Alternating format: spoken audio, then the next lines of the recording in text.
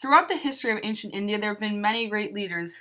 These leaders include people such as Ashoka of the Mauryan dynasty, Shivaji, founder of the Maratha Empire, and Kanishka of the Kushan dynasty, but not even as great as Chandragupta Maurya, the founder of the Mauryan Empire.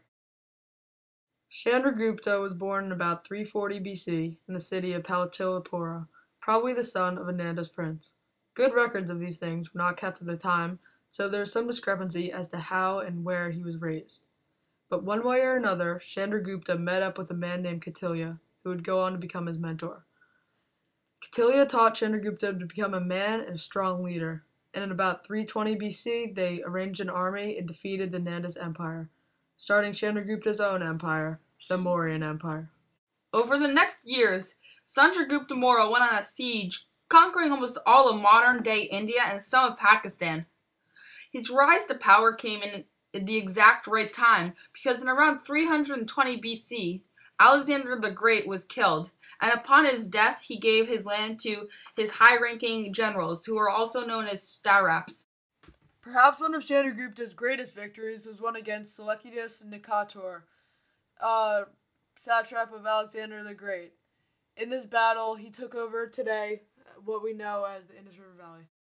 While the defeat of Seleucus Nectar did show his military strength, it also showed his strategic mind. This is because Chandragupta Maurya donated Seleucus Nectar 500 war elephants as part of the truce, which was used by Seleucus Nectar as against the enemy of both him and Chandragupta. This move by Chandragupta was smart, as it killed two birds with one stone. Although we see that Chandragupta is a strong military leader, through his actions we also see he's a great political leader. With the help of Kautilya, he writes the Arthashastra, which is a guide to rule his kingdom and the empire he's constantly expanding.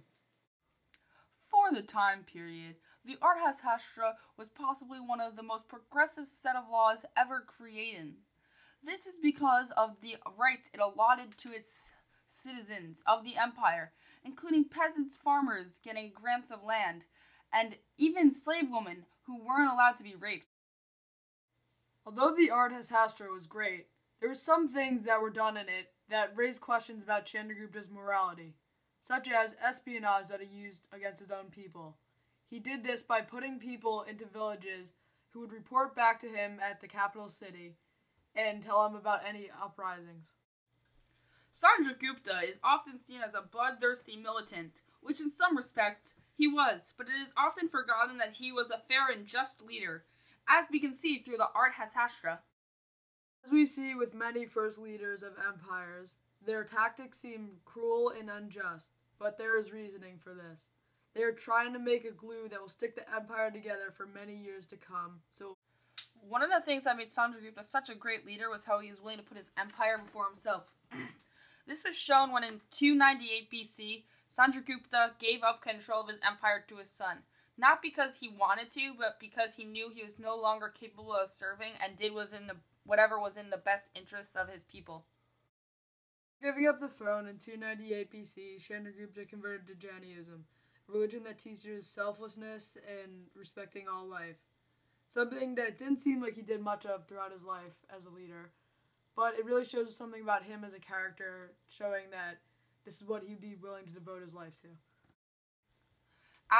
Shortly after his conversion to Jainism, Chandragupta went into a cave to practice Jainism, where after 3 weeks of praying and meditating, he finally died of starvation. After doing extensive research on Chandragupta Maurya, seeing both the good and the bad sides of him, we have come to the conclusion that he truly is a great leader.